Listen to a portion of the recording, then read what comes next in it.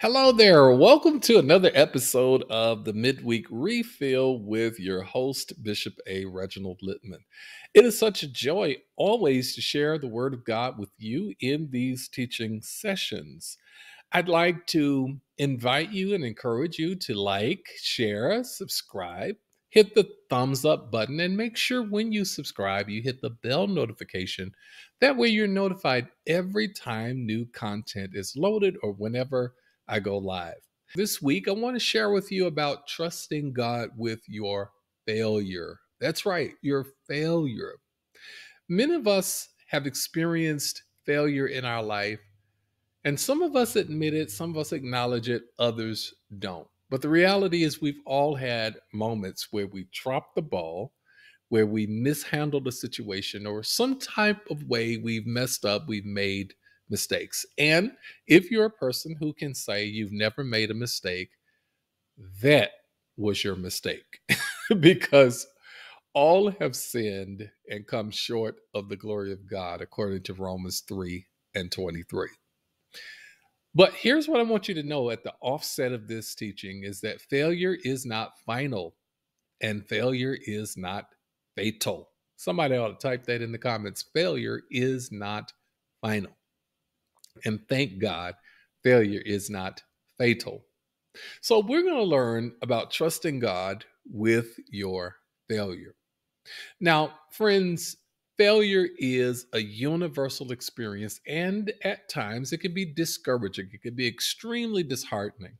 However, as Christians, we're called to trust God even in the midst of our failures. So, in this particular study, we're going to explore the scriptural foundation for trusting God with our failures. And we're also going to learn from the stories of individuals who faced failure and discover how to apply these lessons to our everyday life. So, again, make sure you like, share, subscribe. Make sure you leave a comment. I want to know how this teaching is impacting your life and how you're going to use it to change the trajectory of your future by trusting God with your failure. All right, so let's jump into this week's teaching because it is important that we understand at the very foundation one truth, that is this: as believers, we are called to trust God even in the midst of our failures. So even when we drop the ball, even when life happens, even when the worst possible scenario we think occurs in our life, in our journey, we must trust God even in the midst of our failures.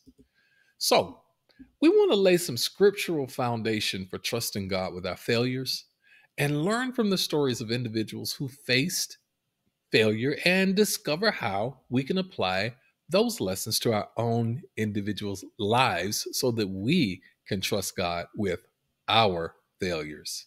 After all, the Bible is recorded for us to learn even from the experiences of others who have messed up, not just the folks who were successful and on top of the mountain, but even from those who went through valley experiences. And so here's point number one for this week. In order to really trust God with your failures, you must, number one, acknowledge your failures. Type that into the comments right now. Acknowledge your failures. Acknowledge your failures. Now, I want to go to Psalm 51, verse 3 and 4 from the New International Version. And there we find the words that are attributed to David after he committed adultery with Bathsheba and was confronted by the prophet Nathan. He says this: "For I know my transgressions, and my sin is always before me. Against you, you only, have I sinned and done what is evil in your sight. So you are right in your verdict and justified when you judge." Now, in Psalm 51, King David, who we know is a man after God's own heart, always in pursuit of God's heart, God's favor, God's pleasure, he faced failure when he committed adultery with Bathsheba and had her husband Uriah killed. But despite his failure, he acknowledged his sins before God. And that's what we have to understand, is that we must acknowledge our failures, acknowledge our sins before God. Don't try to act like it didn't happen, like we're not guilty, like we've never made a mistake, like we've never messed up, but acknowledge your failure to God. And that's what we see in David's example to us in Psalm 51. So I want to ask you a question, because this is really important that we understand that to keep our relationship with God at an optimal level, we need to be able to be honest and real with God. So here's my question for you. I want you to reflect on your recent failures, recent shortcomings. Are there areas in your life where you need to acknowledge your mistakes before God? Now, before you answer no, we often only limit faults, failures, if you want to call it sin, if you want to call it shortcomings, if you want to call it mistakes, whatever you want to name it, however you want to label it, it's up to you. But we often limit it to 3 or 4 things, and that would be sleeping, sipping, and smoking. Okay. But there's a whole lot of things that we do that are wrong that can cause us to have some issues in terms of our intimacy with God that we need to acknowledge. For instance, when you tell a white lie, or for that matter, when you color code your lies, that is something that you should acknowledge as something that is a mistake before God. And I know you may say, well, I was trying to help somebody, or I was trying to save my own hide, or whatever the case may be. But was it right to do it? That's the question. Um, how about gossip? How about talking about people? That's probably something that most folks do from time to time. Even if you're talking about your cousin with your uncle, was it right to do it? Was it something that would be pleasing in the eyesight of God, as far as you know? So this question is much, much bigger than, you know, whether or not you got drunk. That's not even what I'm talking about. I'm talking about, are there areas in your life where you need to acknowledge your mistakes before God? So that's a very probing question, and I want you to really think about it as we move now to our second principle for trusting God with your failures. So here's number 2. Number 2 is seek God's forgiveness. Seek God's forgiveness. So it's one thing to acknowledge our wrong, but it is a totally different issue and animal to actually seek God's forgiveness. Now, I love what the scriptures teach us concerning this particular passage. 1 John 1 and verse number 9 says this: if we confess our sins, he, that is Christ, is faithful and just and will forgive us our sins and purify us from all unrighteousness. Isn't that powerful?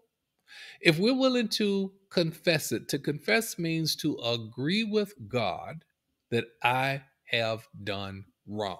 It means to say, God, you are right about me. If you remember the passage from Psalm 51, notice what David says at the end of that 4th verse. So you are right in your verdict.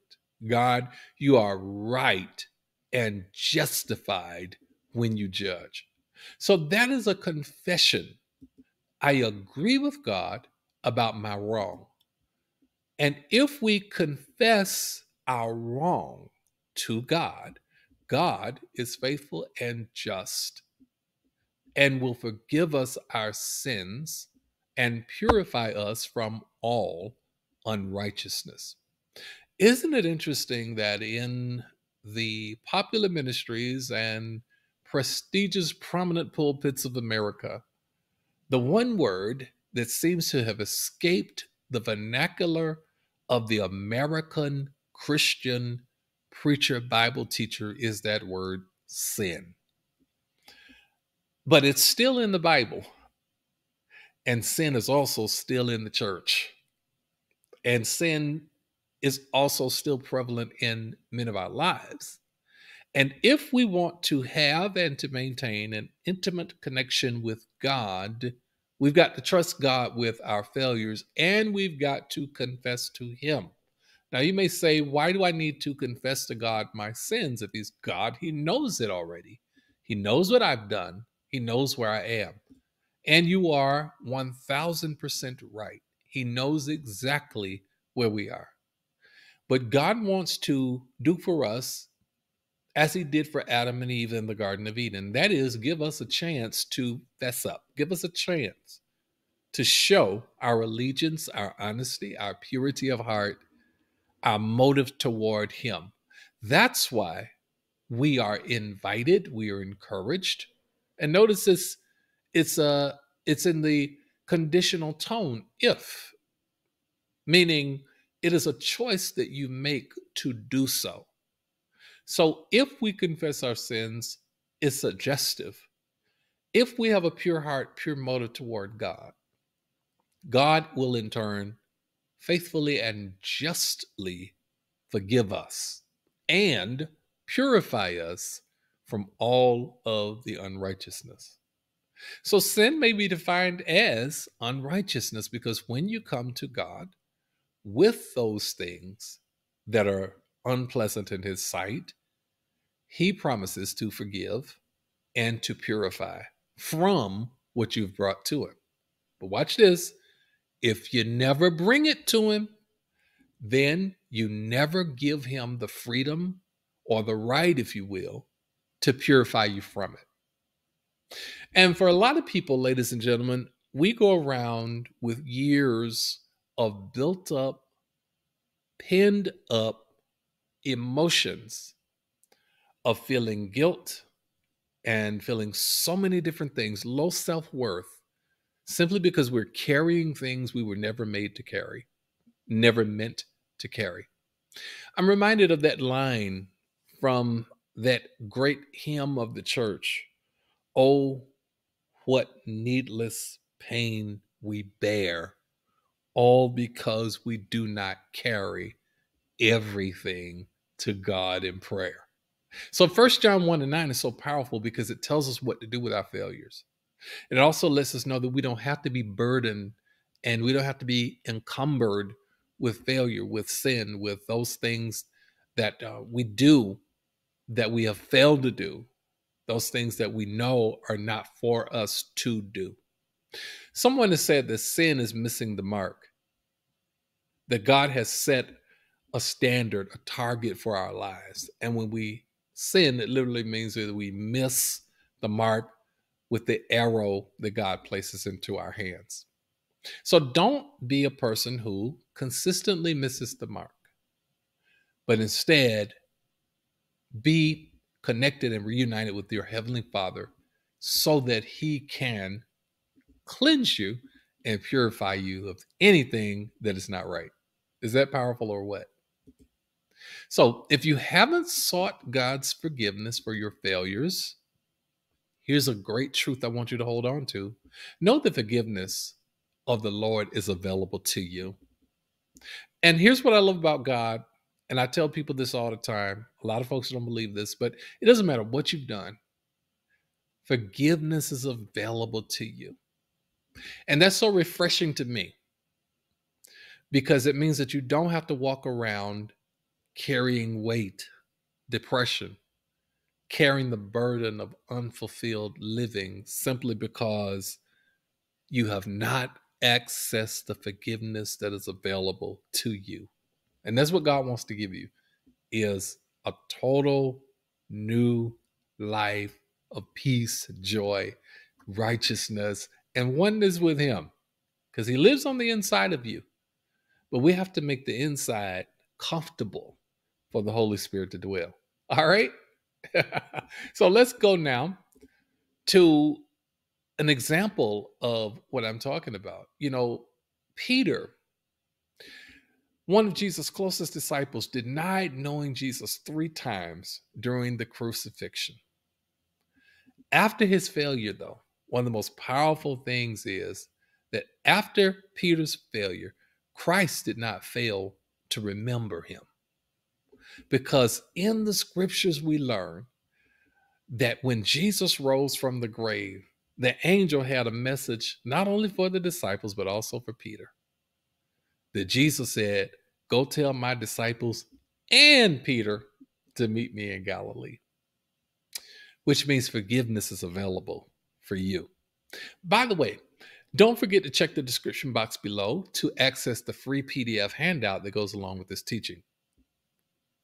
All of the good nuggets that I'm saying right now, you can have it in your hand. You can print it out, you can email it to your neighbors, to your friends, to your family. Have your own little Bible discussion and talk deeper through the personal discovery questions that I include with every lesson. So don't forget to check that out at the end of this Bible study. All right, let's go to number 3. So, number 3, we must learn from our failures. Learn from our failures. Now, I want to tell you something. Failure is not meant to be lived in, but learned from. Let me say that again. Failure is not meant to be lived in, but learned from. All right? So learn from your failures. Don't live in your failures. Let's look at the word of God here, Proverbs chapter 24 and verse number 16. It says this: "For though the righteous fall 7 times, they arise again, but the wicked stumble when calamity strikes." And here's what this passage is telling us is that we don't have to fall and stay down. Because God lives in us, because we have covenant with God, because we can go to God, because we have a heart for God, and we want God to feel comfortable within us, we could be considered the righteous who do fall, but get back up again. And that's the power of confession and repentance and prayer, is that we don't deny the fact that we're going to make some mistakes, that we're going to miss the mark, but we do accept the fact that we have a relationship and connection with God, that we don't have to stay down when we do fall. So the righteous fall 7 times, they rise again, but the wicked stumble when calamity strikes. So when calamity happens and things happen again, the righteous may fall, but those who don't have connection with God will stumble and stay down and succumb to calamity in their lives, right? So I want you to think about that, and how that the forgiveness of God is available to you. You know, Thomas, who was one of the other of the 12, also had issues with Jesus. He doubted Jesus' resurrection until he saw the scars in Jesus' hands and Jesus' feet. And yet his doubt would then turn into an unwavering faith. Because God has a way of taking our faults, our falls, our frailty, and our failures and turning them into something that is fashioned for our future. Thomas, after doubting Christ and going through all of that, could now minister to folks on a level that the others could not, because he had seen it for himself. So the question I want to ask you is, I want you to again consider your failures and consider the doubts that you faced, maybe about what God has said to you, maybe about what God could do in your life personally. Maybe you've doubted that God could bless you in a certain way. How can you learn from these experiences to grow stronger in your faith and in your relationship with God? I want you to think about that this week, and you'll find this question on the handout that is linked right there in the description below. All right, so let's go a little further now. And here's number 4. So principle number 4 this week is trust God's plan. I cannot talk about trusting God's plan enough. Remember, the title of this series is Trusting God in Every Area of Your Life. Trust God's plan, not your own. I love Jeremiah 29:11. It tells us these are God's words attributed to God Himself. For I know the plans I have for you, declares the Lord. Plans for welfare, not for evil, to give you a future and a hope. How many times have you and I failed at something and we felt like because we failed at it, there was no coming back from it? But guess what? God knows how to use the ups and the downs in your story to give you an ultimate blessing at the end, to give you a future and a hope. As I think about that, I'm reminded of Joseph's trials. In Genesis chapter 37 through chapter 50, we find the amazing, winding story of Joseph. Joseph endured betrayal by his brothers, false accusations, imprisonment, and yet he ultimately trusted God's plan and became second in command as a powerful leader in a foreign country. You see, when you stop trusting your own thoughts and your own plans and your own stinking thinking and trust God's plan, that's when you will discover that you can trust God with your failures. So, the question I want to ask you to think about is how can you lean on His promises even when circumstances seem bleak? God wants you to understand that in times of failure, you have to trust His plan and lean not to your own understanding, but lean toward God's plan for your life, knowing He never makes mistakes. And that's for somebody that's listening to me right now. God is not making mistakes in your life. Even when things are not adding up, lean on His plan, not your own. And here's number 5. So, principle number 5 for this week is share your story. So, trusting God with your failures involves sharing your story. Listen to Paul's words here in 2 Corinthians chapter 1. Verse 3 and 4 says, "Praise be to the God and Father of our Lord Jesus Christ, the Father of compassion and the God of all comfort, who comforts us in all our troubles, so that we can comfort those in any trouble with the comfort we ourselves receive from God." What an amazing passage of scripture that is. Here Paul is saying, I give God all praise and glory. I praise God, the Father of our Lord Jesus Christ. He is the Father of compassion. He is the God who comforts and the God who comforts us in our trouble. And here's why He does it: so that we can comfort others in their trouble with the comfort we ourselves have received from God. That's a testimony. And when you trust God with your failures, one of the ways that is evidence of that is that you share your story, is that you don't try to hide all of your failures. I know you can't tell everybody everything. That's not safe in this day and time, especially in this time of social media. But somebody needs to hear your testimony. Somebody needs to know what God has done in your life. And as I think about sharing stories and talking about the goodness of God, I think about Paul's own perseverance. The Apostle Paul faced numerous hardships and failures, but he used every one of them to minister to others and to share the Gospels. Most of his New Testament letters were prison letters. He was pen pals with the church members. And so he was addressing storms in the church and situations that they were experiencing.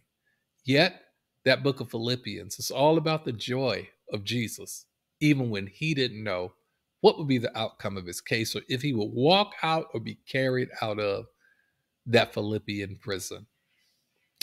So when you trust God with your failures, it means that you're willing to share the stories with others of how you have actually overcome. What we need to do is to use our experiences of failure to encourage and to comfort other people. Amen. So I want to take you back so you will kind of recall everything that we talked about. I want you to think about how you can use your experiences of failure to encourage and to comfort other people. Are there individuals in your life who could benefit from hearing your story of trusting God in times of failure? Who are those people that need to hear your story, need to hear your voice, so that they can learn how to trust God with their failures? Wow. So let's go back and review. Number one, trusting God with your failures means acknowledge your failures.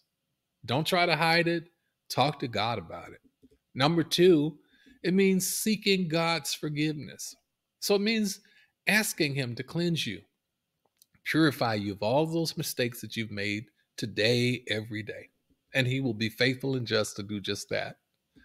Number three, trusting God with your failures means learning from your failures. Remember, we don't live in our failures, we learn from our failures.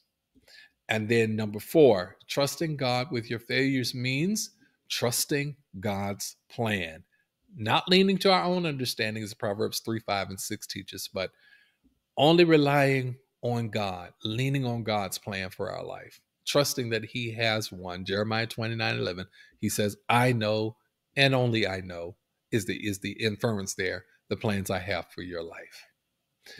Number five, share your story. Share your story. So I want you to find someone that needs encouragement this week and share your story of how you've overcome failure in your life this week. That's your assignment for the week. Also, I do want to remind you again that there is a handout with personal discovery questions that will help you take a deeper dive into the passages and the teaching for this week. And you can find that in the description. See, right there, right there in the description box below. As always, thank you so much for watching and being with us this week. Please, please, please don't forget to like, share, and subscribe. Hit the bell notification. We want to reach 1,000 subscriptions to our YouTube channel. So help us do that by subscribing to the channel. Hey, as always, this is Bishop Littman. I love you. Don't forget to like, share, subscribe, and hit that bell notification. And until next time, you go with God.